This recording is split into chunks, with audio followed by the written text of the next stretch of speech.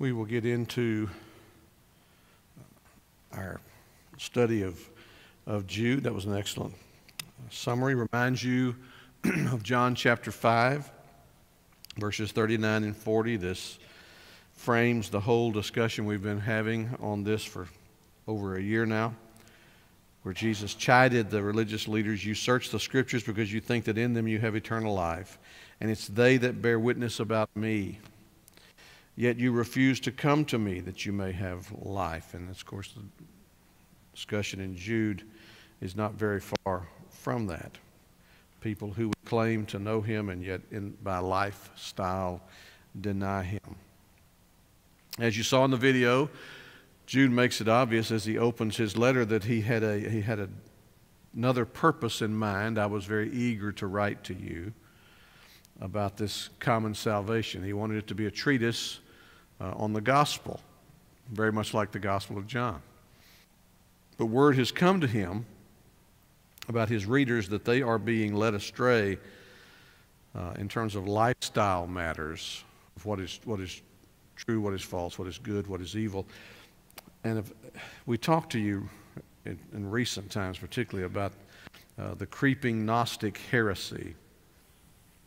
And one of the forms of Gnosticism was that because human nature is fallen and the body is corrupt and decaying, Paul talks about this tabernacle we have wasting away, that the main thing was that your spirit was saved. And it didn't really matter so much what you did in your body because the body was corrupt anyway.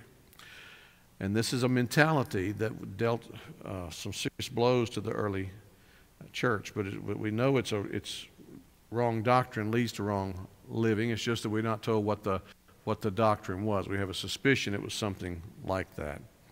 And then he gives these examples of how God deals with licentious living.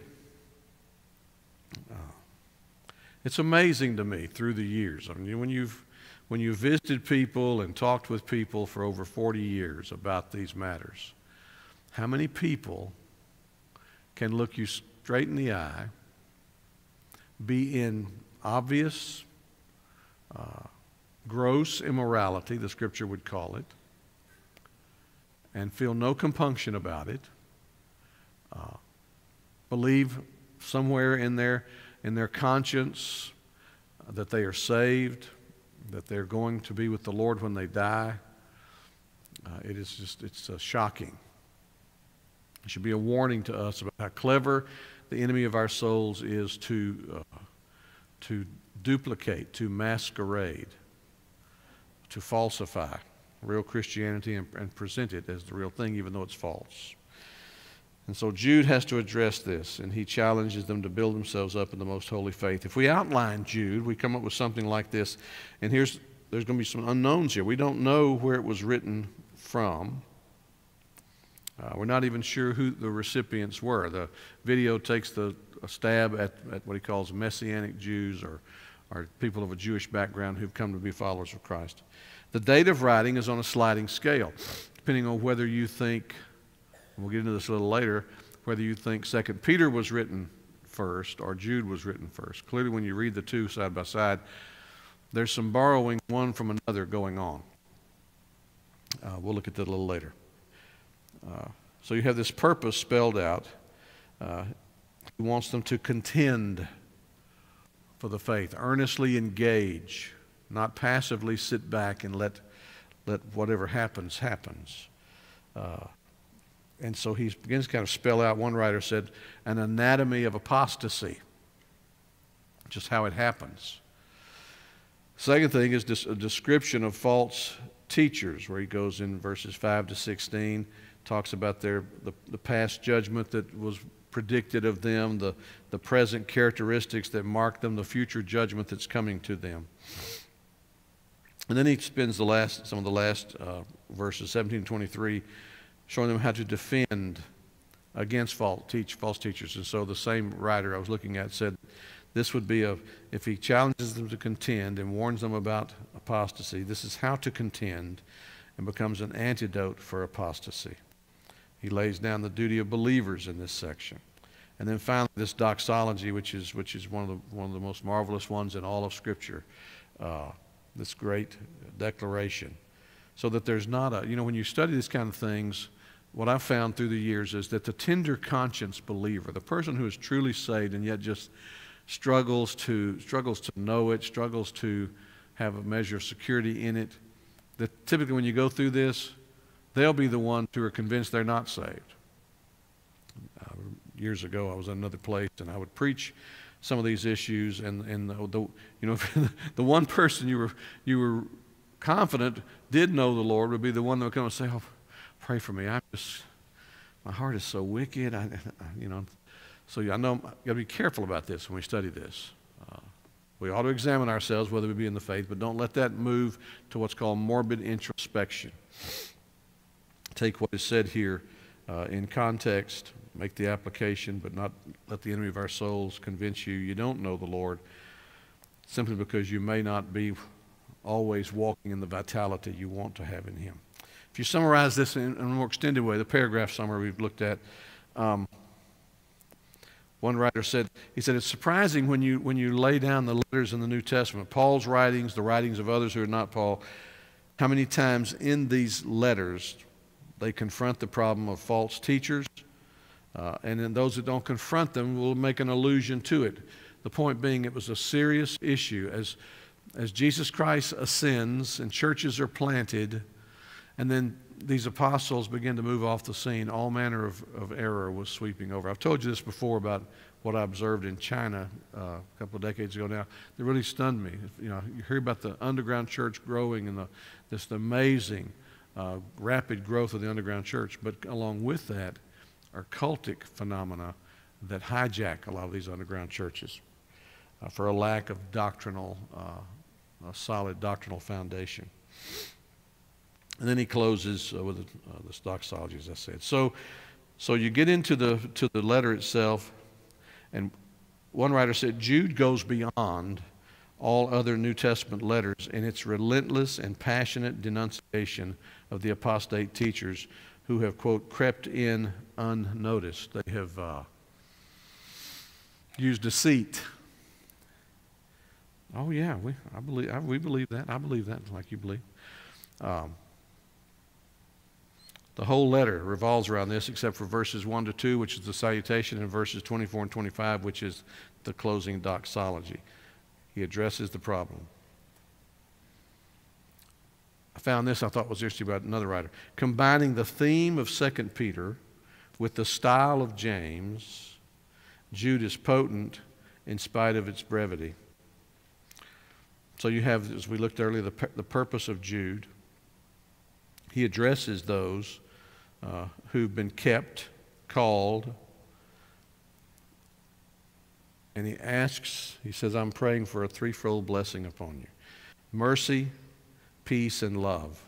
The mercy of God. His love for those who are unfortunate. His love for those who are to be, it's a love of pity, a love of pitying the weak, the frail.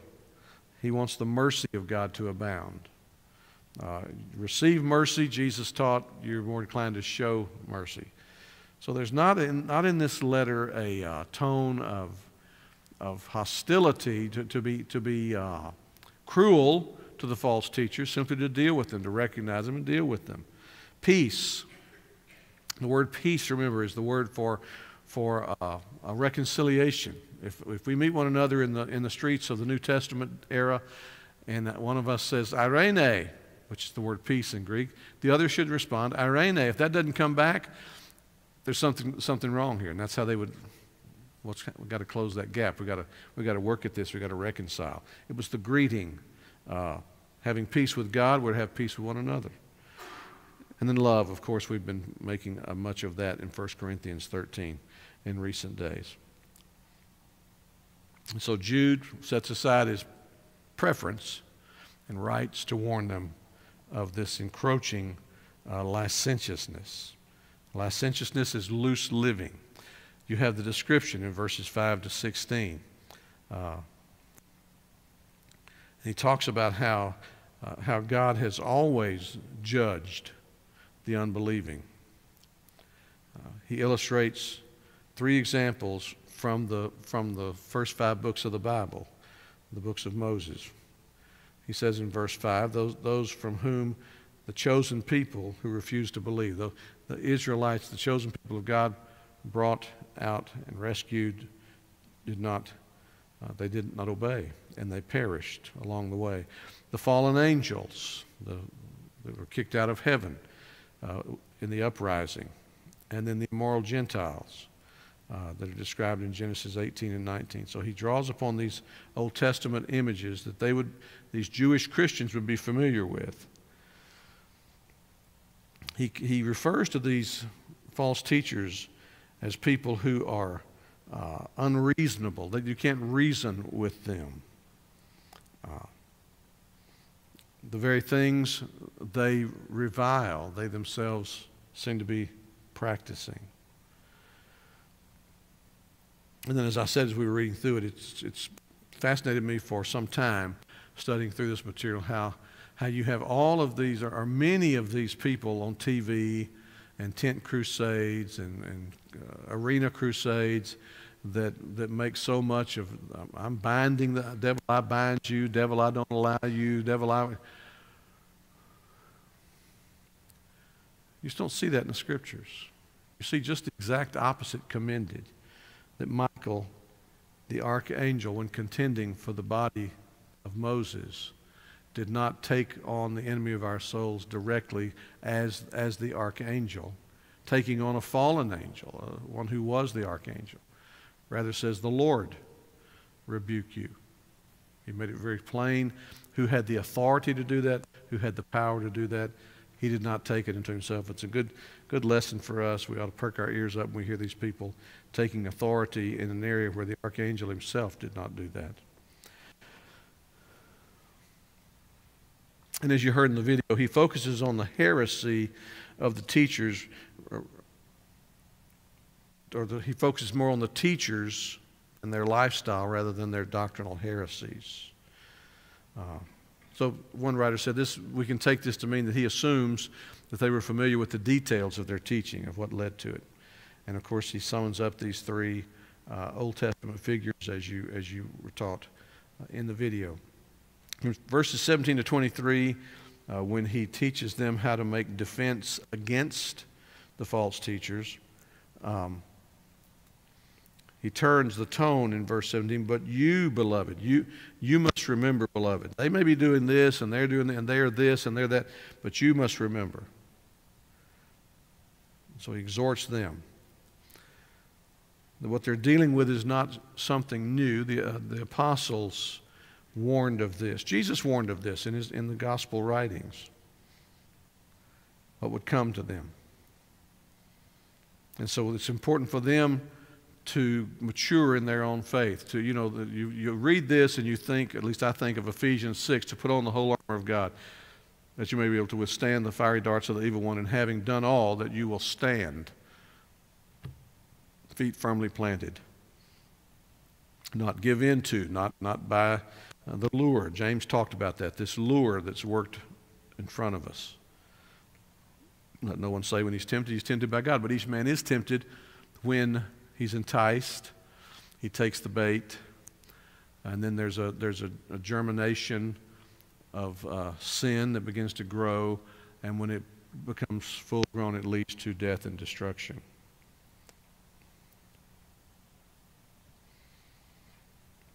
Believers are to respond with mercy, the very mercy he commended to them. Not belligerents when contending for the faith. You don't.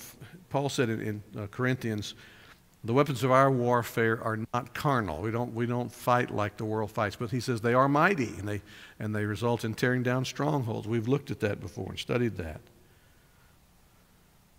Hate the heresy. Have compassion on those who are victimized by the heresy, influenced by the lifestyle. And resist and insist that those practicing it, fomenting it, be stopped.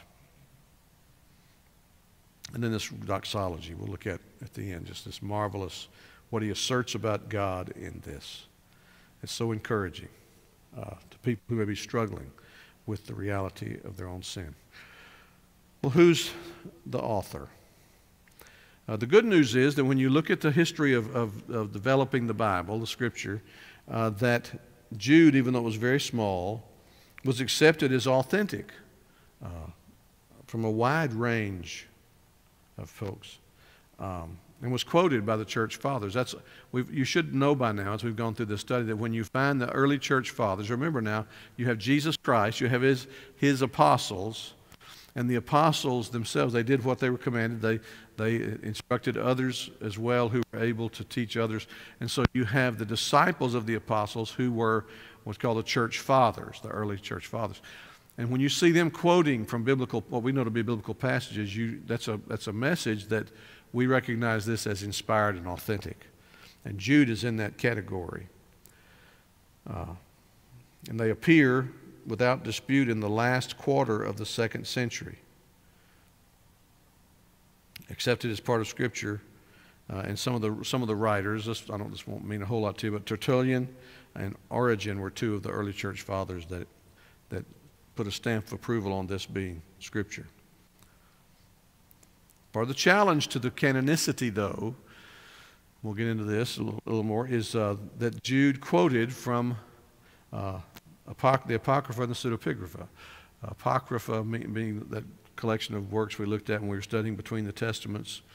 The Pseudepigrapha is writings, pseudo meaning false writings, and he cites them. We'll kind of deal into why he does that a little later. But it caused some dispute about the book having these quotations. He identifies himself as a servant of Jesus Christ and a brother of James, and so he's not Judas, the son of James, that you find in Luke's Gospel or in early book of Acts. The traditional view is that this Jude was one of the Lord's brothers, called Judas, or Judah, as you heard in the video. Just look at a couple of verses here in the New Testament with me. Matthew 13:55, where the religious leaders are questioning Jesus, who he is, and what authority he might have and where it would come from. Is not this the carpenter's son? That's a slap at him, by the way, as a rabbi, as a teaching rabbi. Isn't this the carpenter's son? Is not his mother called Mary? And are not his brothers James and Joseph and Simon and Judas? And that's the figure we think we're dealing with here in this person called Jude. Mark 6:3, same passage, parallel passage. And you see his name there with the addition, and are not his sisters here with us? So they were offended by Jesus because he didn't have the scholarship background that they had.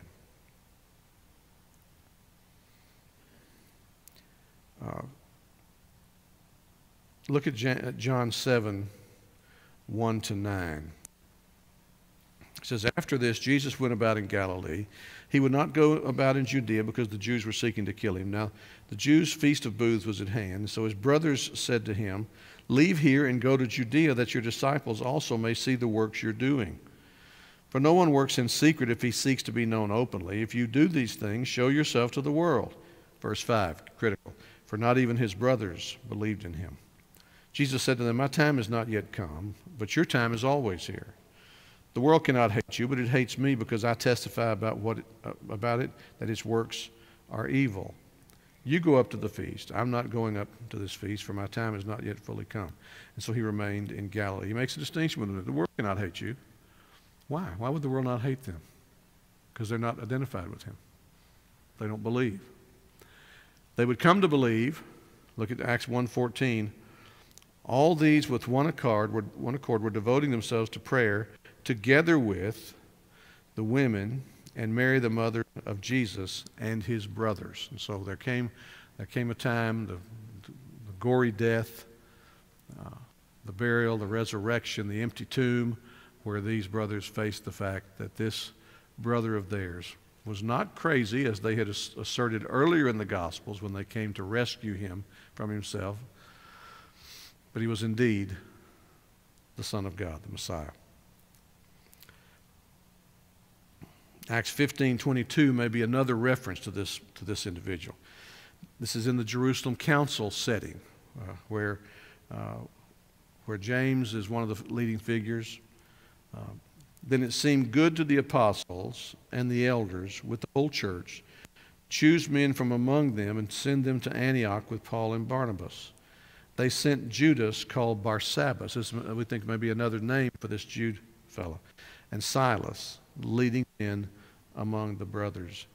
And Judas and Silas, who were themselves prophets, encouraged and strengthened the brothers with many words. So this could be a reference to the author here. We don't get any help really extra biblically. All this is internal evidence. The date and setting of Jude is tricky. There's no particular circle of readers identified by his letter. No geographical restrictions, nothing said in the letter that would help us to pinpoint who the readers were, who the recipients were. We know this, and you heard this in the video. It was a region being troubled by these false teachers who were teaching loose living in the name of grace.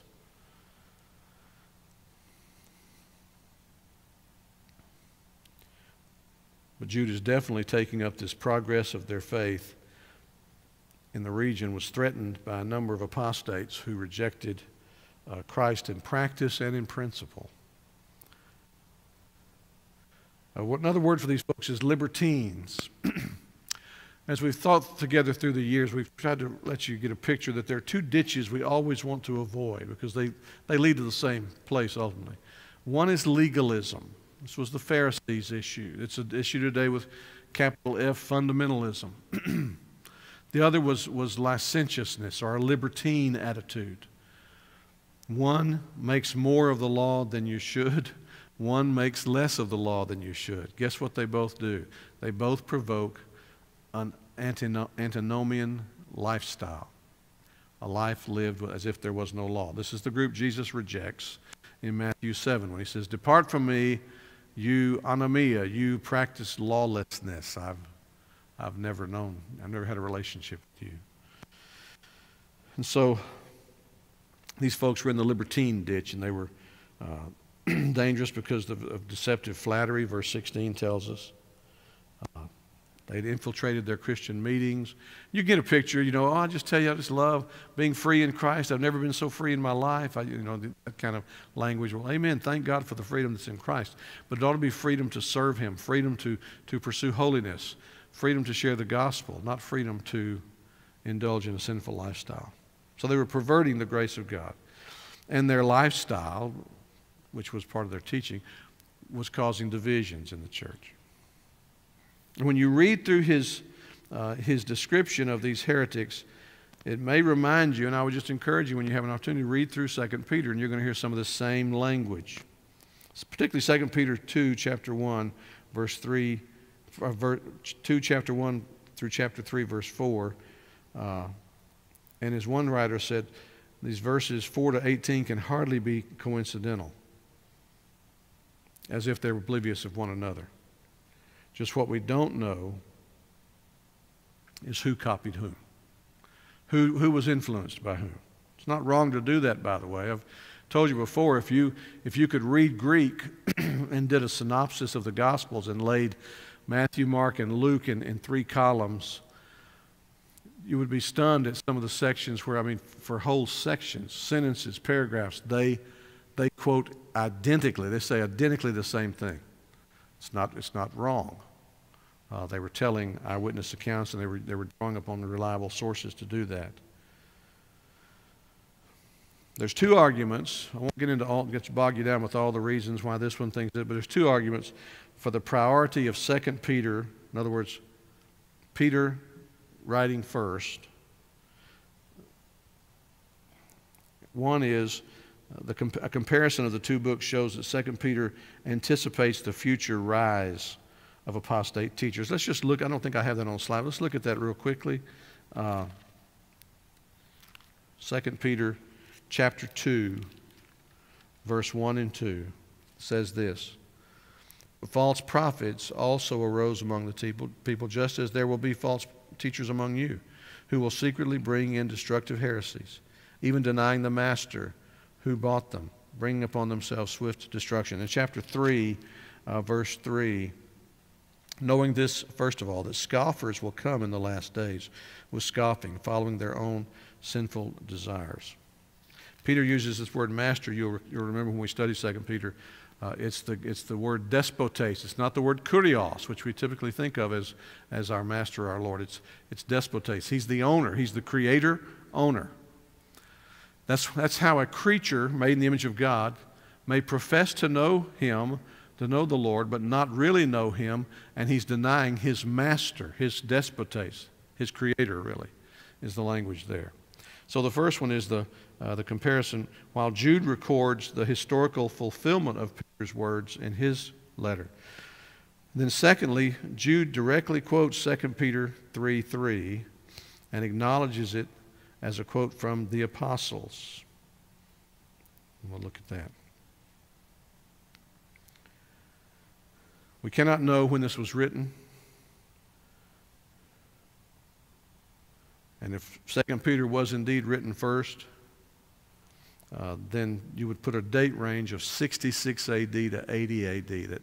That takes you, remember, 70 AD is the pivotal point. That's the destruction of the temple. We typically have dated books going through this study as to whether or not they reference that event. In Jude's case, his absence of saying anything about that does not mean it hadn't already happened. So 66 to 80 AD would be the best sliding scale that you would to identify when Jude was written. What was the theme and purpose of Jude? He certainly is intensely concerned about the threat of these heretical teachers, what they pose to this congregation, how they can undo it. I don't know how much study you've done through the years and how much you remember the Children of God movement that came out of the Jesus Revolution in the hippie era. David Moses became called David Moberg, was their prophet, and he gathered quite a following of young people who had some sort of encounter in the Jesus Revolution, some sort of encounter with Jesus. And it was a quite licentious movement. And there's been a documentary done that I saw just a little bit of. It's pretty telling. If you get a hold of that, the Children of God was the name of the cult. And kind of give you an idea of what was going on in the first century that gave Jude cause for concern. There's two real major purposes that he wrote this. First is to condemn the practices of the ungodly libertines who were infesting the churches and corrupting believers, all right? It's one of them. Then secondly, to counsel the readers to stand firm, and grow in their faith, and contend for the truth. Anyone who would receive the letter, it was probably read in church. I'm sure some people were not happy to hear it, but those who would receive it as from Jude would be inclined and encouraged to plant their feet. Those who maybe were dismayed and wondered what to do, Jude would strengthen them in this letter that he wrote. About the keys to Jude. Well, the key phrase we suggest is contend for the faith. And that's if you use that phrase, that's most commonly identified with this letter of Jude. Key verse we read is verse 3. Beloved, although I was very eager to write to you about our common salvation, I found it necessary. I wanted to do this, but necessity put this constraint upon me to write appealing to you to contend for the faith that was once for all delivered to the saints. Doesn't change. We talk about that on Reformation Day. If it was true then, it's true now. If it's not true now, then why would we assert it was true then? Truth is not evolutionary. No matter what open theists suggest, no matter what so-called progressive Christians suggest, truth is not evolutionary. Truth has a finality about it. And our responsibility is to pass that on. Not to take the faith once for all delivered to the saints that's been delivered to us and say, well, I think it needs to be tweaked. No. That same faith communicated to the generations following us. So where do you see Jesus in Jude? Well, there's certain verses that reference him. Look at Jude verse 4. Certain people have crept in unnoticed who long ago were designated for this condemnation. Ungodly people typically, by the way, we've told you this, it's not always the case, but when the term ungodly and unrighteous, when those terms are used, they can often be shorthand for ungodly being the first table of the law, living in a way that is rejecting God's calls about His name, His person, His day. Here, though, it's more expanding. The implication here is they're ungodly people. They live in an ungodly way. They're rejecting the authority of God. Listen to this. Who pervert the grace of our God into sensuality and deny our only master. There's that word again that comes up in Peter, our despotes. Deny our only Creator and Lord, kurios. Both of those terms, used nuanced a little differently, are used together to strengthen the argument. Jesus, the architect, made us and saved us. And these people, by their lifestyle, say we reject the Creator in whose image we're made. We reject the Savior. Oh, we're going to claim that He saved us, but we reject the teachings of the Savior, Jesus Christ. So there's this picture of Him here in Jude. Jude 21, keep yourselves in the love of God, waiting for the mercy of our Lord Jesus Christ that leads to eternal life. In other words, you keep yourself in the love of God by checking and avoiding and rejecting the lust perpetrated in the congregation as an expression of freedom in Christ. And you look for the mercy, the ultimate mercy. You've been shown mercy savingly. The ultimate mercy is the recovery, the redemption, the final going home. This leads to eternal life. Teaching there is a licentious lifestyle, no matter how vocal the person might be about knowing Jesus, is not being led to eternal life. Eternal life is a quality of life. Eternal life used by Jesus is bigger than heaven. I've come that they might have life, John 10:10, and have it abundantly. It's a quality of life now that prepares us and equips us and provokes in us a longing to have that eternal life quality in heaven. Then Jude 24, now to Him who is able to keep you from stumbling. Well, you think, well, that's God, isn't it? Well, God the Father, God the Son, God the Holy Spirit. And to present you blameless. That's the role of Jesus. Before the presence of His glory with great joy. It's a powerful picture. Jesus says, I will never leave you nor forsake you. Jesus ascends and says, I'm sending the Comforter. And I will be with you always. This promise of the Savior. And so Jude presents Him this way. This doctrinally to Him who is able. And we should not question whether or not He is willing. His ability in this context and to present you means He is not only able, He is willing. He will keep you from stumbling as you abide in Him, as you walk in the Spirit, keep in step with the Spirit, keep on being filled with the Spirit. It's when we begin to neglect those means, those instructions of how we grow in grace, that we then are subject to stumbling. We're susceptible to stumbling. But He is able to keep us from stumbling if we stay near to Him. It'd be the foolishness of a person saying, well, God, we read in the Gospels that if Jesus jumped off the temple, the devil said that he would give his angels charge who would be sure that his foot would not even be injured in that. So I'll go jump off the building. Grace is greater? No, that's foolishness. That's testing the Lord. It's foolishness.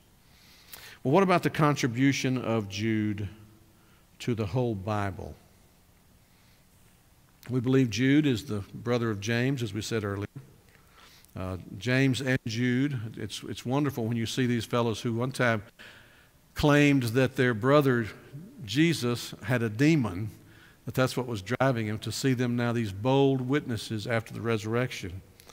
And they write with a stinging style, and they challenge those who would compromise the truth that their brother taught and lived and died and rose again to promulgate. It had a real special tenderness and intensity to it. They both draw upon a nature imagery, both James and Jude did that. They both call for ethical purity, and they show a pastoral love and concern for the readers, the folks they're writing to. And even the errorists, even those who were living licentious lifestyles and teaching people to go astray, were to be shown mercy, to be rescued.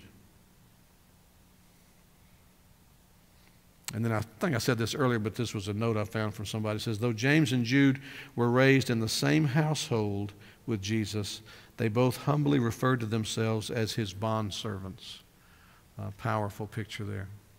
They did not claim family kinship as an advantage or an edge. But it's interesting when you see the early church develop, clearly their coming to faith in Christ and their zeal for the gospel placed them in positions of leadership in the early church. Some person pointed out, I came across this, that Jude has this, what he calls an unusual feature of the use of triads, of three things. And so just a couple of examples here. In verse 1, Jude, a servant of Jesus Christ, brother of James, called, sanctified, preserved. Those three things are called,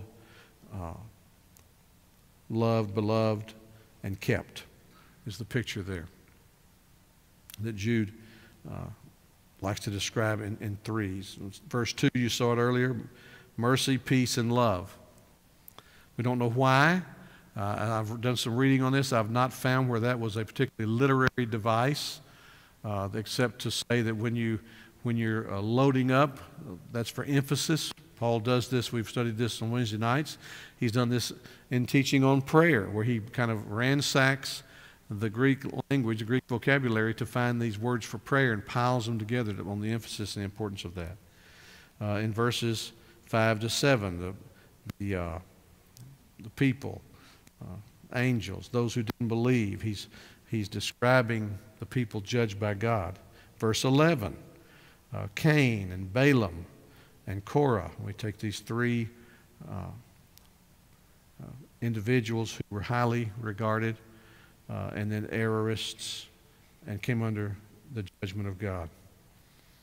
So you can, there's a few others, but I think you get the idea that this just shows up. Now, part of the controversial aspect of Jude. Not only does he reference Old Testament characters, that's not controversial, but he references two first century pseudepigraphal books. The Assumption of Moses is one of them. And Jude 1:9.